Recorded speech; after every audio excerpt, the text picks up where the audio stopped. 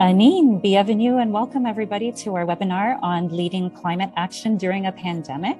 My name is Farah Wadia, and as Hillary mentioned earlier, I'm a member of the webinar team and a grade 7-8 teacher in the TDSB. I'm very happy to welcome you today and would like to thank all of you for taking the time out of your busy schedules to join us in this learning series offered by the Toronto District School Board and OISE, the Ontario Institute for Studies in Education at the University of Toronto. I'd like to extend a warm welcome to Hillary Inwood, Lead of Environmental and Sustainability Education at OISE, as well as other members of the ESE team. Welcome also to the Toronto District School Board's EcoSchools and Sustainability Office team. They partner with OISE with so many of these incredible events. Welcome to Pam Miller, our instructional leader for EcoSchools. Linda Nacarado, who is one of our guest speakers today, along with Pam, as well as Richard Christie, who will hopefully be joining us later today. He's the Senior Manager of the Sustainability Office at the TDSB. Thank you all for being here. It's wonderful to see so many of you attending today. And again, if you're just entering the room now, please make sure to take the entry poll that you see on the screen just to let us know a little bit more about yourself. We will begin today's session on leading climate action during a pandemic with a land acknowledgement, followed by some information about a very exciting conference that's coming up in just about a week and a half's time before we hear from our wonderful guest speakers, Pam Miller, the representatives from the Earl Hague Eco Council, and Linda Nacarado. I'll tell you more about our speakers as we get underway, but I am just going to say that they're incredibly inspiring, and I really look forward to hearing what they have to say. Following our guest speakers, we were just going to share some information about upcoming webinars before we wrap up the session. So we've been featuring the artwork of Indigenous artists along with the land acknowledgement at the start of our webinar series. Today, we'd like to feature the beautiful work of Ruth Cuthand. Ruth Cuthand was born in Saskatchewan of Plains Cree, Scottish and Irish ancestry, and grew up near the Blood Reserve. Her early fascination with disease, First Nations living conditions, and settler-native relationships, informed by childhood experiences, have become the key elements in her creative practice, which has encompassed printmaking, painting, drawing, photography, and beadwork, like the image you see here, titled Smallpox, one of 12 images as part of her trading series, which depicts the viruses brought in by the Europeans. Adopting traditional craft of beading in her recent work is a way to continue to center the Aboriginal woman in her art while addressing other issues of concern, challenging mainstream perspectives on colonialism, the relationships between settlers and natives, the frictions between cultures, and exposing the inequities that have plagued for centuries Canada's relationship with its First Peoples. We acknowledge that we are hosted on the lands of the Mississaugas of the Anishinaabe, the Haudenosaunee Confederacy, and the Wendat. We also recognize the enduring presence of all First Nations, Métis, and Inuit peoples. This is the TDSB's land acknowledgement, but we recognize that this is just a starting point for all of us. We know that land acknowledgements are not enough on its own and that there's a lot of work to be done. This is just a reminder that we have to enact and take action towards decolonization and reconciliation. So before we hear from our wonderful speakers, I'd just like to take a quick minute to share an incredible opportunity with all of you. The Climate Courage, Educators Addressing the Climate Crisis conference is coming up on Saturday, November 6th from 9 to 12:30. And it's just basically a week from this Saturday. It's free online conference for TDSB staff and the OISE community. Dr. Sarah Ray from Humboldt State University in California will be the keynote speaker for the event, which is designed for K-12 educators. So please do register on Eventbrite, search for Climate Courage Conference, and do sign up. It's an opportunity that you don't want to miss. So with that said, it's my pleasure to welcome our first guest speaker for today, We have Pam Miller, Instructional Leader for TDSB EcoSchools, who will be presenting on behalf of Soraya Fabro. Pam? Thanks, Farah. I got a call from Soraya today. She was hit in the back of her head by a soccer ball and is now suffering concussion symptoms. She's fine now, but in terms of she does need to rest, and so I was able to glean from her some of her wisdom, and I will share that on her behalf. This is not my own, but hopefully we can all learn from Soraya's great work. So let me just share my screen. 1 second. Okay, just checking. Thumbs up from Hillary or Farah. Can you see that okay? Awesome, great. So Soraya, I actually met, believe it or not, 19 years ago. I was working in Warren Park in the Outdoor Education Center, and Soraya was a brand new teacher at Warren Park. She was the French teacher. She had a cart. She was wandering from class to class, as many of you know itinerant French teachers do. And she has become a rock star in my world. She's an environmental specialist. She has gone through part 1, part 2, and part 3 in the OISE additional qualification courses. And so she's taught for 19 years throughout the elementary panel. And last year, as many of us did, she taught in the virtual school. She was in LC3. She was in the schools just for the grade 2, 3s, and 4s. And she taught grade 3, 21 students. So when I asked her about her, why she decided to do an eco club, she said, well, she was familiar with teaching grade 3 through her previous experiences. So that wasn't, although virtual school was still a learning curve, she really wanted to run an eco club because the environment was her passion. And she also wanted kids to be involved in concrete actions that would really help change their future. She knew at that point that EcoSchools Canada was open to virtual eco clubs. And when she checked into about the requirement, she realized that it was definitely doable. Do the actions, fill out the form, and get acknowledged. In the virtual school at that point, there were 250 staff and 20,000 kids in that school, which was crazy. So first thing she did, she realized she needed help.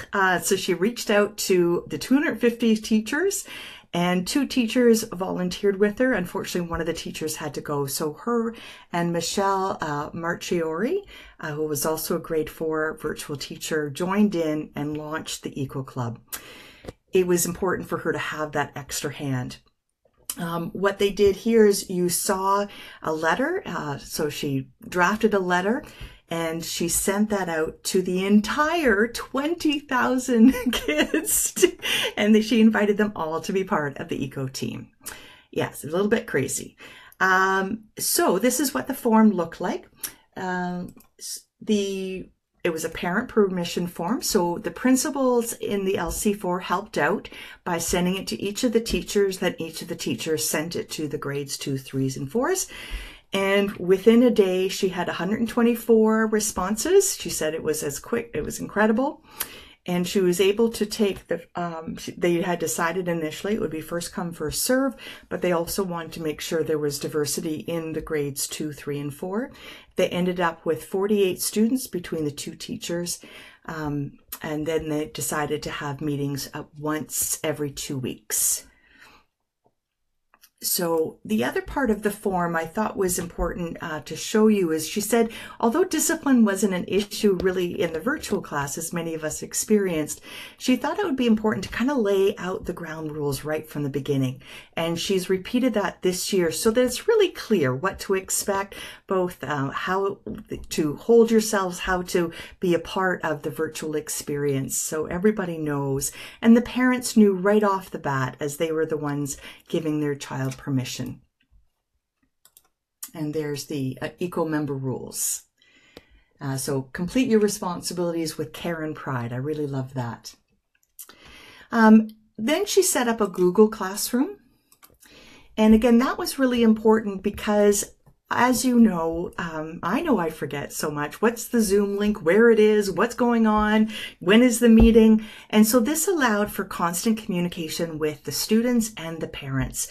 And again, as the students logged in and somebody, was connecting with them, they could go to the Google Classroom, know what meeting it was, know what was required, and of course the link. It was also a great way for the parents to know what was going on. And because she had different actions for each group, they also got examples for the actions, they got deadlines. And so she really ran it in an organized way. And she said without that sort of Google Classroom connection, it probably wouldn't have been as possible. Whoops, there it is. So I keep on forgetting, changing two slides at the same time. So yeah, and the meeting minutes, what was accomplished. So if you missed the meeting, you know what was going on. All right, just switching slides again. Okay, so I asked her to tell me a little bit more about what the meeting looked like, because I know this year, whether you run a virtual meeting, you've got some challenges or not. You've got some challenges, either you're doing it outside or you're doing it virtually, and as the weather gets colder, you might move to that virtual meeting. So what might an agenda look like for you? She said school ended for them at 3:30. They started the meeting at 3:35 and ended at 4:15. In the first meeting, they picked the actions. So what she did is her and Michelle went to EcoSchools Canada, looked through all the action cards and figured out which actions were doable, and especially doable for that particular grade level, because grade 2, 3, and 4, you wanted to have that sense of accomplishment. You wanted something that had the materials, and you wanted to be equitable with giving everybody an opportunity to participate. Once they figured out that, then meetings would start, and they started with attendance, and one person was staffing all the Zoom requirements. And if nothing else, you do need those two people, she said, to let people in, to take the attendance, to do all those organizing bits. For sure, they moved to an icebreaker, and I love that, connecting before content, things like environmental bingo or different games, because the kids were from all over Scarborough in their LC4, and they really wanted to make sure they built community before they were moving on to other things.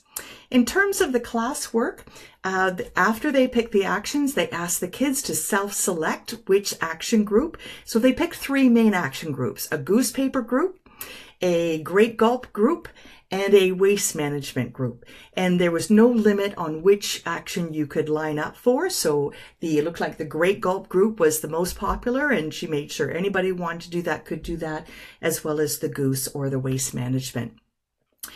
Then they would start with one action. So the first one they did was to have a poster. And so then she gave them examples and modeled and showed them what was possible.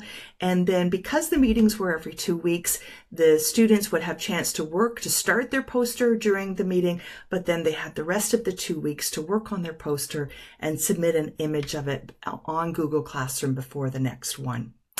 She said sometimes it was rushed, trying to help 50 people all at once and all the questions, but it was great with the 2 staff members on site.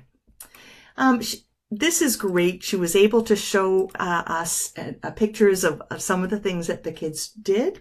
And the best part was that these were home actions. So these posters were shown at home. Again, depending on the grade level, you got different levels of expertise or depth. Of course, teaching and giving opportunities to research what the issues were. Loving this, use reusable water, stop wasting water, comic strips. And I love this one, putting different languages. One family had multilingual speakers in the home, so they wanted to make sure that everybody understood the message. And so they got help. They were using Pixton and Google Translate to make sure that the message was received well from all family members. And here again, more. And even this one, know your waste and how to organize it. So lots of great work just from the first one. Now, the second step was then to track the actions over time. Were in fact the people at home changing their behaviors. because we know that facts don't change behaviors. So we need practice to change behaviors. And so they encourage the students to put the tracking sheet in a visible place and just to check mark each week how they did, how they felt they did. And she said it was great when these tracking sheets came back to see all the actions that were done at home and just sort of the increase of, in a sense, compliance at the end of the time. I'm sure the parents were nagged into it as we do this so well. The next action, Soraya said she talked to the kids about, well, this is great, we're doing it at home, but how can we make a bigger action? And so they talked about all the different possibilities. And when they talked about reaching out to the Premier Doug Ford, the kids really got excited. So she took that as a clue that they would then come up with a letter writing campaign. This one took a little bit longer because they did some research. And I thought this was great. She curated some resources, put them on a slide, allowed the students to do the research at age-appropriate levels. And then over the next 2-3 meetings, they came together, they worked in breakout groups. She supplied the first paragraph, and then in small groups of 3s and 4s, they came together and wrote the second paragraph. So all in all, they created 9 letters that were written to Doug Ford. Unfortunately, Mr. Doug Ford, Premier Doug Ford, did not respond. So I think they should send the letters again. But the kids were so pumped when they saw the letters being mailed out. And Soraya did that then from home with a little bit of editing just to make sure they were in good shape. The next part is she just wanted to let you know that organizing the group does take a little bit of pre-thought, and to make sure that maybe you can use your Google Classroom or, again, the 2 people to keep track of who you're talking to, who you've connected with, any issues, the attendance, so that you're keeping track of the impact as well as who you're connecting with, just to make sure that if someone is falling through the cracks, you're reaching out and making sure that they're part of the team or that they feel welcome. In terms of impact, they found that they were likely the only extracurricular run in that large group of, I don't know about you, but I wasn't able to run any extracurriculars in my virtual class. But I'm just so impressed at what they did. So when the principal found out, they asked them to write a newsletter in the LC4 or LC3 newsletter. They did that. And so they talked about what they did. They were able to get and complete their certification from EcoSchools Canada. So they shared the seal widely, not only with the students, but with the parents and again, with all the administrators. They also, EcoSchools Canada also sent a certificate of work, which she then made a copy for each of the students, put their name on it, and connected it with the parents. So at this point, I asked her sort of what were the benefits and the challenges of doing this virtual group. Was it worth it? And she said the benefits for the students were being able to connect with each other from all across the area and realize there were like-minded people like them.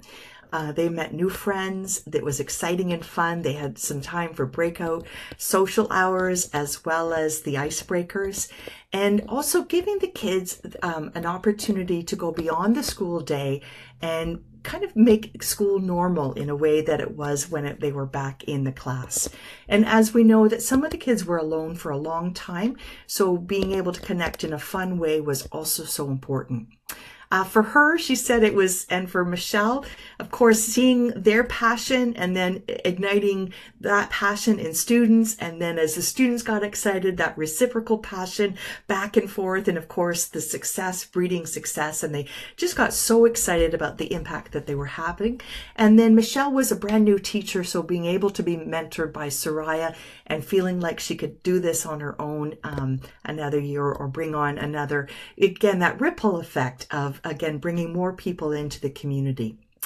Challenges, as with 2,000 kids, you can't, or 20,000 kids, you can't take everyone. And so she felt like she let some parents down, and she had wished that there were more staff she would have been able to work with to offer this opportunity to more of the kids. But also just acknowledging her own mental wellness it was tiring at the end of the day, and Zoom fatigue was a real and true challenge for her. But if you know her, she is an eco-hero and a superhero at that.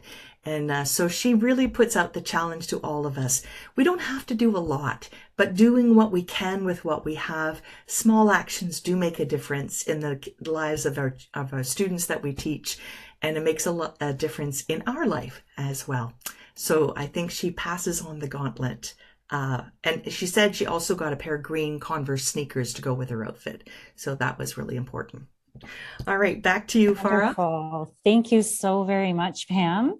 Thank you for sharing all of those amazing ideas. I love that they're so doable, things that we can take back into our own homes. I love as well the example of translating this as well to involve your parents and the whole community, really.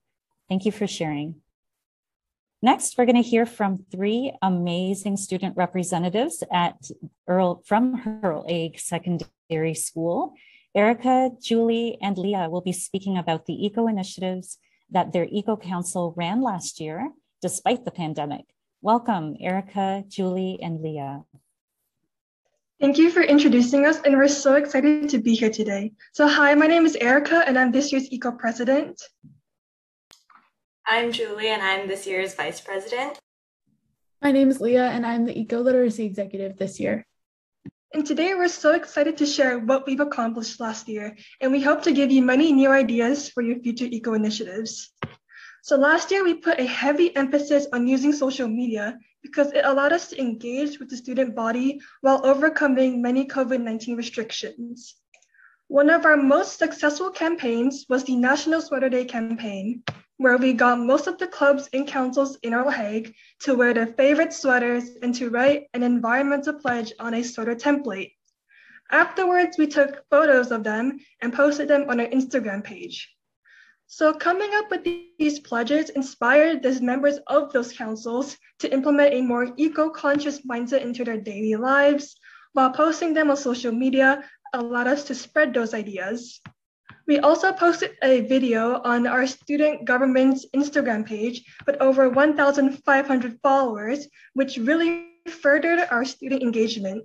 But most importantly, this was one of our most enjoyable actions because this was actually the first time we got to work together as a council to create an environmental change in Earl Hague. So even though social media is most known for campaigning, it can also serve as a method of taking surveys. When we were halfway through quadrimester 2, all TDSB schools went virtual. This was an issue for actions such as turn off your electronics and anti-idling because we could not directly monitor our students.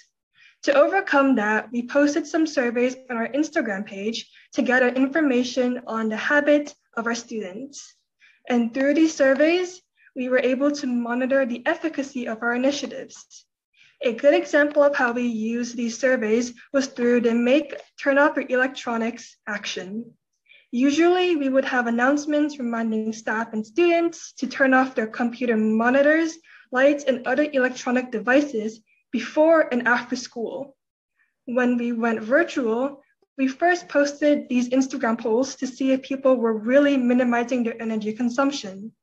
Then we started sending reminders to all staff and students through email.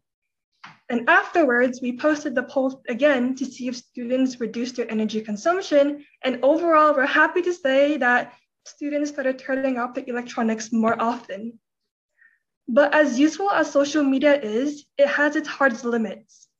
As we all know, not everyone has or uses Instagram or social media for that matter. Therefore, campaigns only reach a part of the student body and surveys only represent a select group of students. So as we move forward into this new school year, social media should be treated as a secondary tool of engagement rather than a primary tool. And it should be used to help support your eco initiatives rather than as a primary tool of engagement. With that said, I will now pass it off to Julie, who will be talking about Earl Hague's Target Climate Change event and how impactful such an event can be to your community. Thank you, Erica. So the Eco Council at Earl Hague is made up of students who deeply care about the environment and who want to help fight climate change, as it is the biggest environmental issue we currently face. While we place great importance on the initiatives we do at school, like those that Erica mentioned, we also realize that in the grand scheme of things, the impact of these actions is unfortunately quite minimal. This is one of the reasons we decided to teach the student body at our school about the environment, because the whole student body of 2,000 kids working together has more impact than just the 20 core members of the Eco Council. While we reached Earl Hague students through our social media campaigns and the 30-minute presentations we do for the junior students, last year we realized we could expand our reach even further to the Willowdale community as well. During the pandemic, we found that many students and community members were feeling hopeless about the actions we could take to fight climate change. Inspired by Cumber Valley Middle School, we are therefore planning to hold a Target Climate Willowdale event on Zoom next month to help our community work together to help the environment. This meeting will be a place for students from both Earl Hague and other schools in Willowdale to inspire each other by sharing the actions they have been taking. Students will also be able to have discussions with our political representatives and learn from our guest speakers representing various facets of environmental action, from urban planning to environmental law. We are inviting many nonprofits like Fridays for Future and NeighborLink North York to encourage students to find other ways to get involved in fighting the climate crisis as well. The community members in Willowdale are very vocal about the environment, and by providing them with a platform to learn about how we can create positive change, we believe that we can work together to make our neighborhood more environmentally conscious. Furthermore, we hope the meeting shows our political representatives at all three levels of government that the environment is an issue we all care about, and as future voters, we want them to voice our concern about climate change in their policy planning sessions. If you would like to join us for our Target Climate Willowdale meeting, please come on November 25th. Leah will be posting a link to the Eventbrite in the chat for it shortly. Earl Hague Eco Council believes that there are many ways we can help the environment, and from the smallest initiatives to discussing larger issues with our parliamentary representatives, there is room for advocacy and action at every level, and we are determined to do our best to make the greatest positive impact that we can. While our Target Climate Willowdale meeting is about having open discussions with our leaders and community members, we have also spoken directly with Toronto City Council about our complaints of what we believe needs to be fixed in our city. I will now pass it over to Leah, who will talk about her deputation to the Toronto Budgeting Committee. Thank you. Thanks, Julie. Last year, I became Eco Council's literacy executive. It was a bizarre year to take on such a responsibility. Due to the pandemic, the Eco Council could not run our ordinary activities, and this limitation forced us to focus on creative alternatives. We began to reach out to local politicians to lobby for environmental issues. As part of my role, I delivered a deputation before City Council, urging them to recommit to reducing city waste 70% by 2026, as outlined in Toronto's long-term waste management strategy. In my speech, I referred to City Council's previous budgeting promises and the $2.5 million they were not spending on a climate plan. I reminded the budgeting committee that these long-term goals are only 5 years away. Action is becoming urgent. This whole experience was exhilarating. The deputation was a success. We will be participating in the city budget deputation again this year. This event inspired Eco Council's further participation in political discussion. This year, during the federal election campaign, Erica and I interviewed candidates in our school's riding. We asked each party about their plans to transition to green energy and reduce fossil fuels.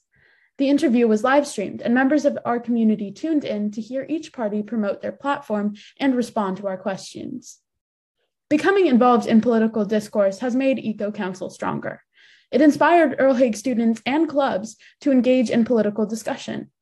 I would not have delivered a deputation or interviewed members of parliament of my own accord, but the more I participated and learned, the more I felt part of a community and the less afraid I became.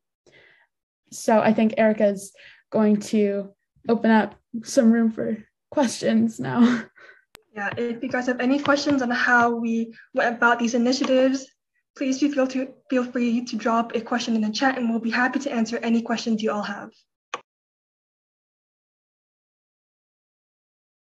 So there is a question from Hillary. What advice would the Earl Haig team give other students wanting to begin similar initiatives?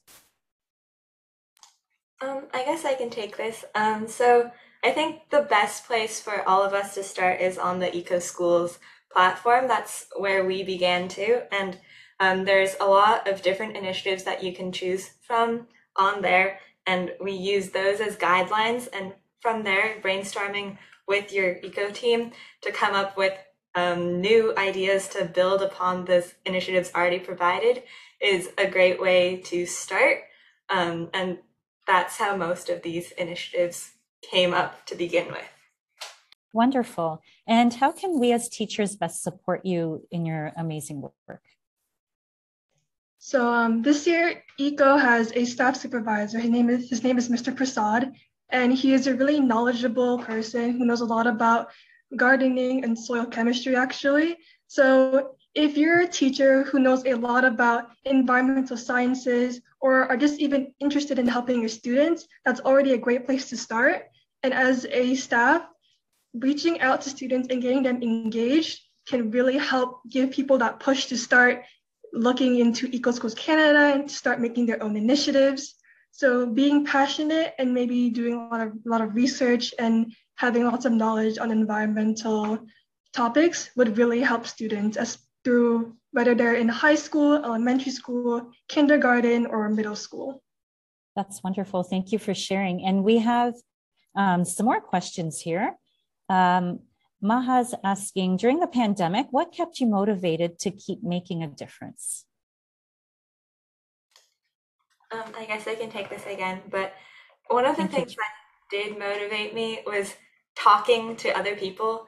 During the pandemic, I was mostly just alone in my room, but like Eco Council meetings and just reaching out to my friends to have discussions was a lot more helpful, because if we had the same or similar ideas, then we could bounce other ideas off each other to get inspired to do things. For example, like a lot of us would send petitions around or even have conversations about like relevant political stuff that was going on in the concerning the environment, just so that we could all feel like there was something we could do together, even though it was all virtual, of course. So I think just having like open channels of communication between like-minded individuals was a really big help to me.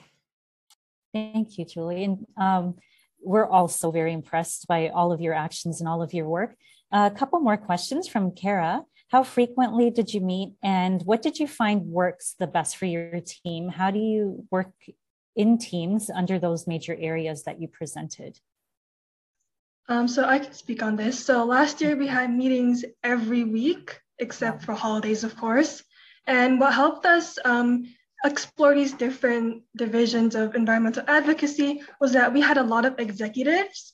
So we were able to split the work among many people. So none of us were really overwhelmed at one point in time, because as you know, we're all high school students and it was a really hectic year last year. So having a lot of executive members would be really great. And last year we had a lot of people who were really knowledgeable in what they did. For example, Julie and Leah knew a lot about politics, so they were really engaged on that end, while others knew more about, food waste management and saving endangered species. So everyone knew something and everyone could contribute something. So everyone was really pulling their own way in the Eco Council, and this showed through our meetings because everyone was bouncing ideas off each other. So we were able to come up with many initiatives to run throughout the school year that were, one, created an environmental impact, and two, were something that we were actually really passionate about. So that's also what really motivated us and helped us throughout the school year. That's amazing. Thank you. You definitely made an incredible impact. It's so impressive. Erica, Julie, and Leah, truly you are eco-heroes. Thank you for sharing all that you've done. I love how you included your peers and collaborated with other clubs and councils as well. Clearly, you are all passionate about the environment and creating positive change. And as Hillary mentioned, hopefully you'll be OISE students one day. And keep inspiring, keep up the amazing work. Thank you so much. Next, we'll hear from our final guest speaker, Linda Nacarado. Linda is from the Sustainability Office and a member of the EcoSchools team. She will be presenting the TDSB's recent Climate Action Report and the board's current environmental initiatives and plans for the future. I'll tell you that I got to hear Linda speak last week at the TDSB EcoSchools kickoff, and what she has to share is informative, exciting, and amazing. Welcome, Linda. Thank you. Thanks for that. All right, so I'll get right to it. I mean, it's a very tough act to follow. The Earl Hague Eco Council is pretty amazing, but hopefully we can inspire you with these actions at the board level. So I'm going to be presenting on the annual report from this year on climate action. It is hot off the press, just was approved by the board. Oh, I think we've got some friends on the line. It just was approved on the board on October 20th. And to give you a little bit of context about this, the Board of Trustees first endorsed back in 2019 the City of Toronto's Climate Emergency Declaration. And coming from that, in spring of 2020, a staff report went to trustees outlining those planned actions to address climate change. And the really big takeaway from that was the formation of a new energy and climate action technical team. And that would help to address ways that the board could look at reducing their greenhouse gas emissions.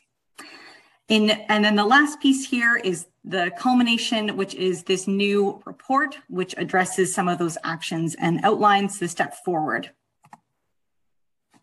And this quote is featured in the report, and I think it's pretty important because it outlines that students currently feel like we're not doing enough. And what that leads to is a real feeling of hopelessness, of fear, of anxiety. And so it's important that as a board, we show that we're doing more and that we are changing our efforts.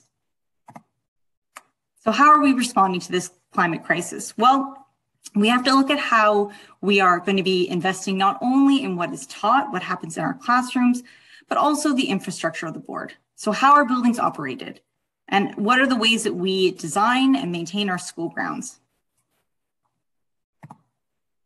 And traditionally, we've been really good at this. In the classroom has been our strength. And that's so evident by all of you here today, by amazing initiatives and our partnerships with OISE around professional learning, our environmental additional qualifications.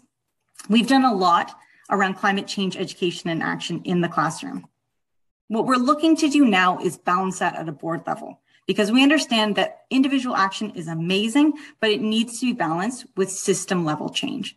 And so what are the operational changes we can make as a board and the investments that we can make to really address climate change?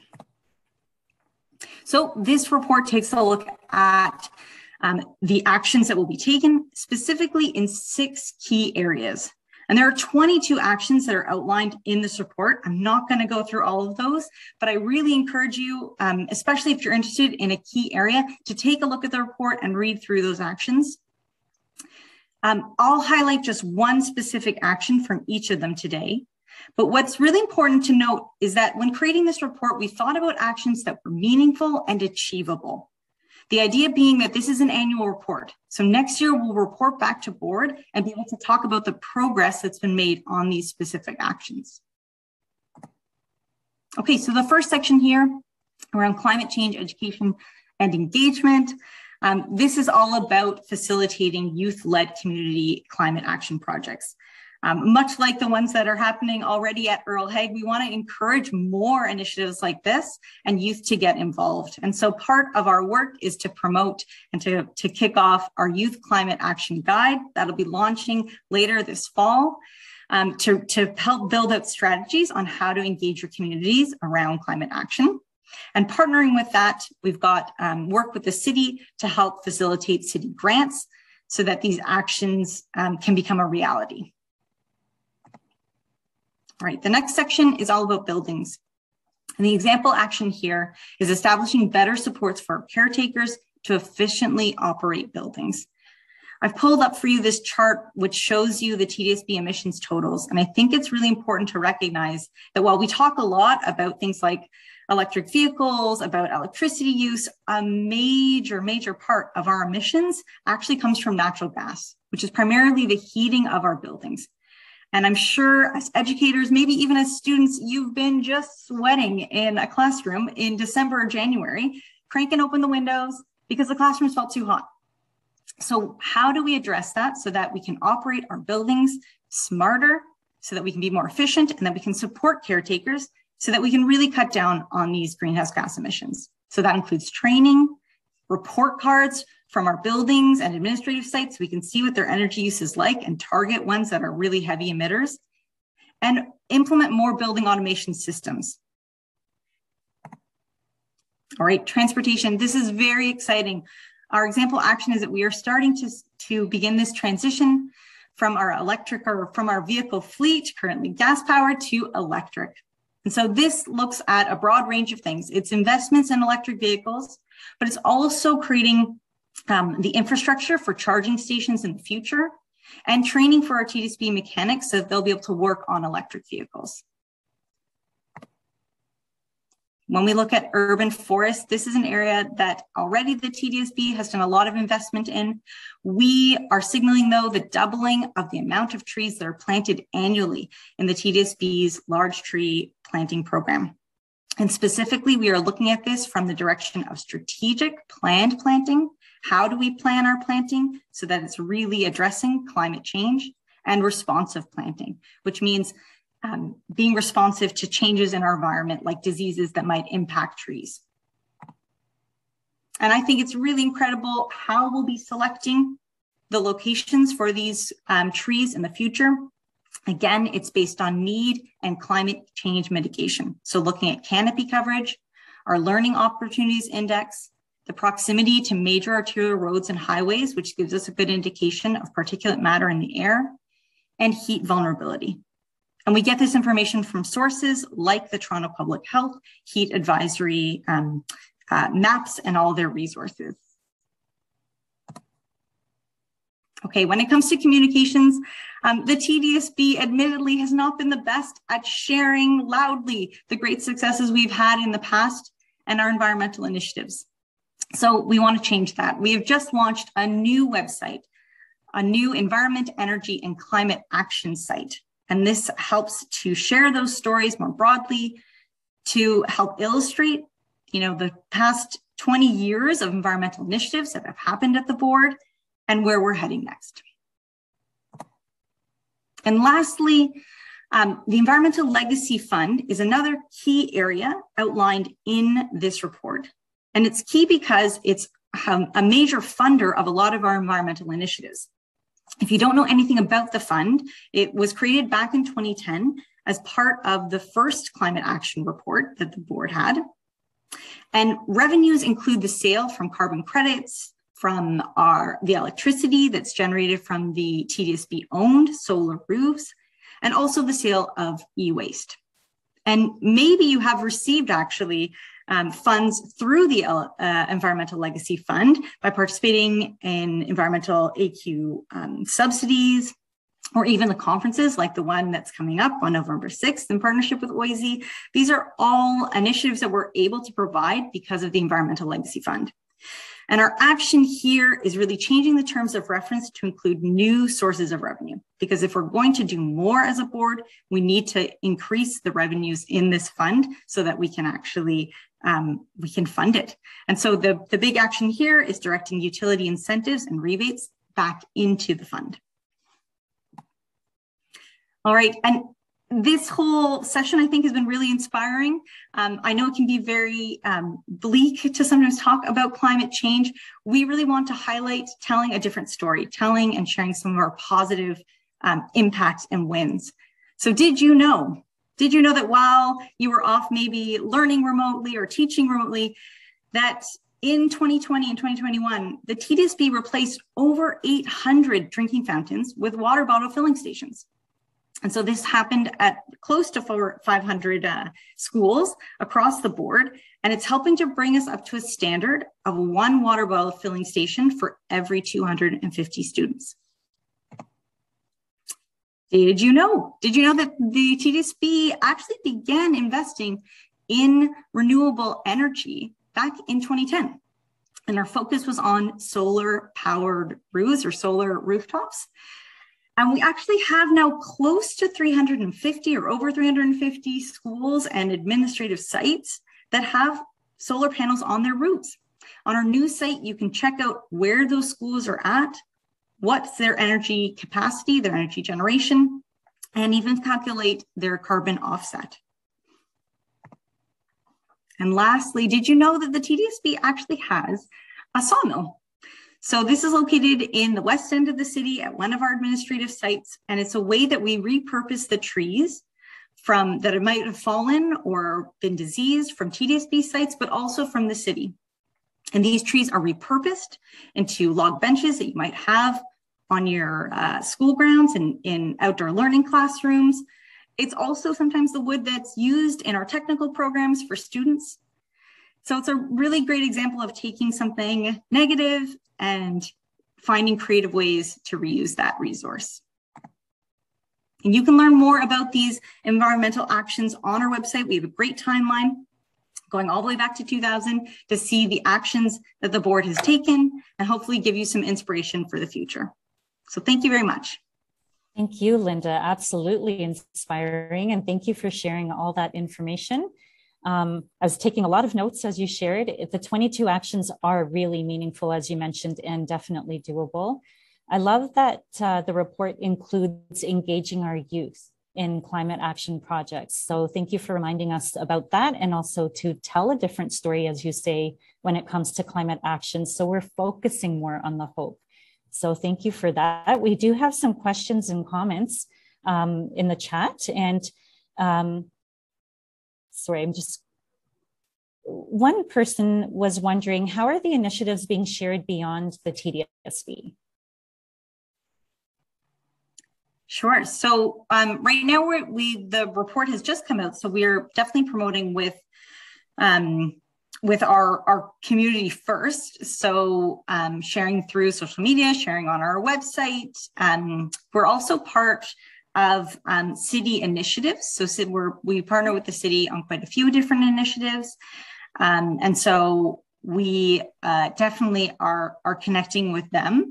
We really encourage, so I think if people are reading the report and getting excited about it, to share it widely, share it with your own communities and kind of get excited about some of the initiatives. And I know Pam and Richard, also from the Sustainability Office, are here too. Is there anything else you'd want to share? I was going to hope that Richard was there and maybe could speak to it. But Linda, I want to introduce you to Mika Foster. Mika had worked with our EcoSchools team, and we miss her greatly because she changed the face of waste in our schools in terms of waste audits and making sure that we were being responsible. I met her and I got some red wigglers from Mika the very first time I met her. And she has been an inspiration since then. But Richard, perhaps we could call on you to answer how can we share this more broadly? Yeah, I'm not sure I can add anything to what Linda said. I mean, to be honest with you, I think our challenge right now, it's one thing to present this report, get it approved, and outline the 22 actions, but of course we have to be successful implementing them. So I think that's really, as some people on our team say, our heads are down kind of implementing what's in the report.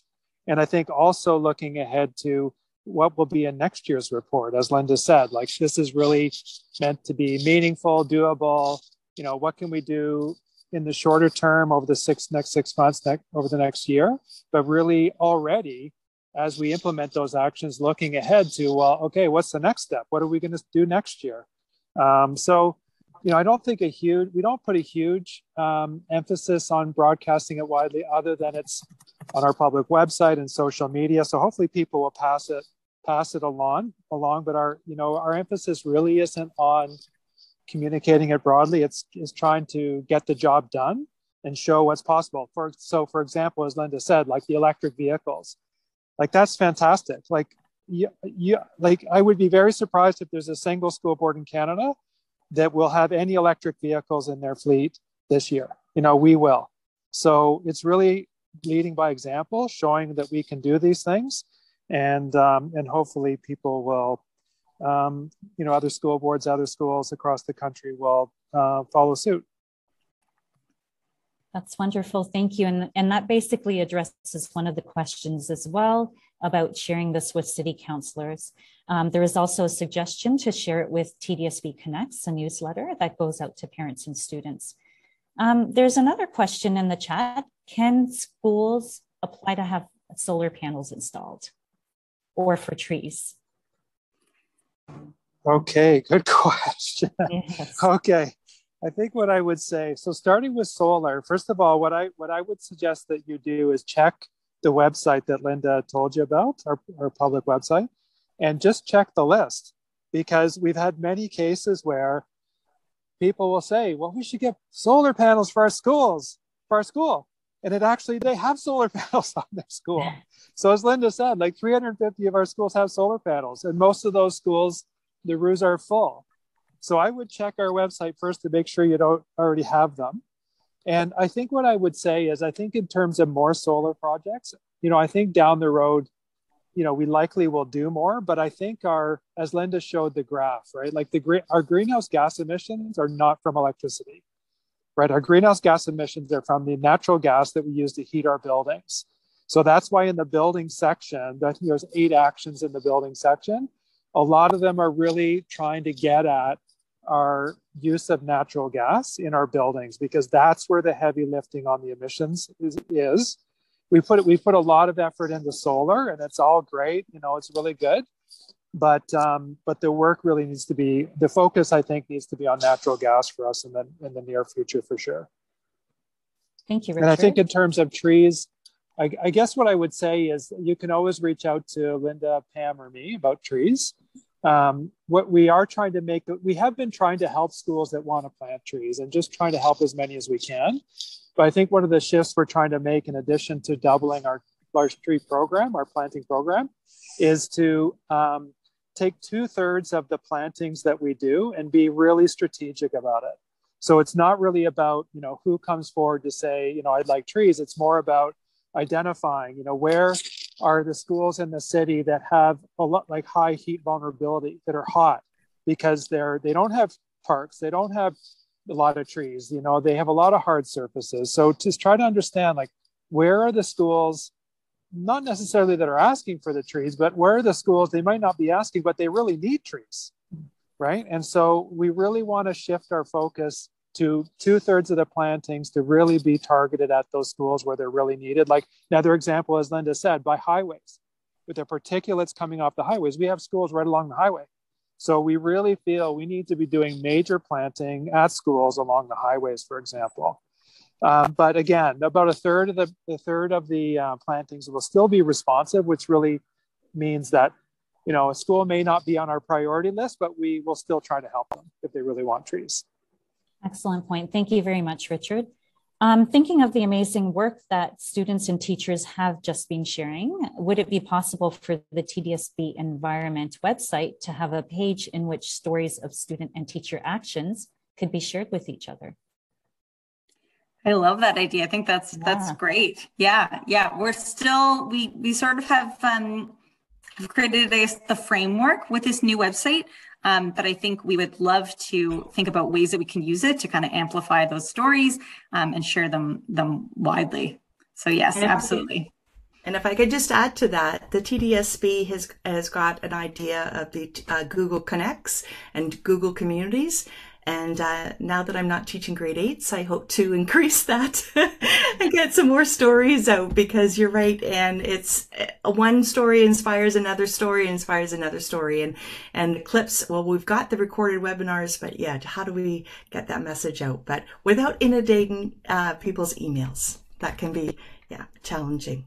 And I think actually for us, Sunday Harrison had an idea about if you want to address that one, Richard might be able to. Yeah. Sure. Sunday Harrison was just asking, will TDSB make space for its own tree nursery? Because this would allow for students planting from seed, biodiversity, plus considering climate change in trees.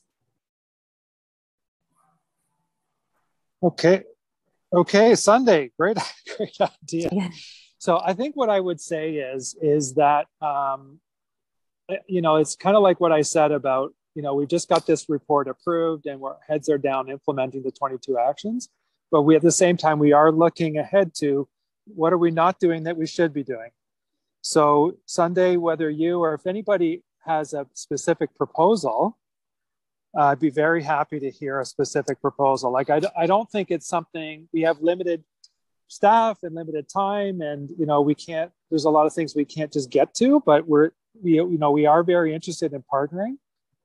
And I think especially, Linda shared the news that we got approval to direct the utility rebates and incentives into the Environmental Legacy Fund. And I will say that's huge. That's huge. Through the energy retrofits we're doing at the board this year, we believe we're going to earn over $600,000 in utility incentives. So we are, long story short, we are interested in any proposals that Sunday or others may have, whether it's about, trees or whether it's about something else we're not doing that we should be considering. Wonderful. Thank you. And just being mindful of the time as we wrap up this webinar, thank you so very much to the sustainability team and to everyone who presented and to all of you who joined us today.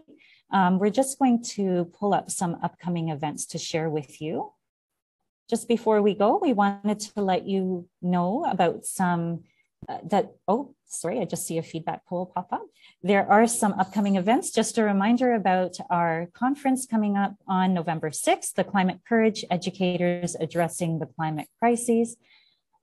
Please make sure you look for that on Eventbrite, as shared earlier. And we have a webinar on November 18th, Teaching Climate Change by Actively Empowering Learners in a Warming World. And on November 23rd, Sustainable Happiness and Wellbeing. We hope that you can join us. And as Hillary mentioned, there is a link for past webinars that you can view at your own leisure. Next slide, please. So there's even more to come this fall. Please do check out TDSB EcoSchools and the OISE ESE websites. You can follow them on social media, on Twitter and Instagram by searching EcoSchools TDSB for TDSB EcoSchools, and at OISE ESE on Facebook and Twitter for the OISE ESE initiative, and on Instagram at Learn OISE ESE. So we thank you all for joining us today, and please do fill out the exit poll before you leave, just to give us some feedback about whether this webinar met your learning needs.